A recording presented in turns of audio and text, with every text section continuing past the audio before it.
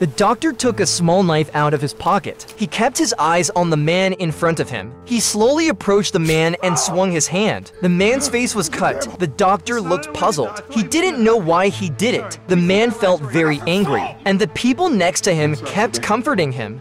I must be in shock. I'm numb. I'm not feeling the pain no more.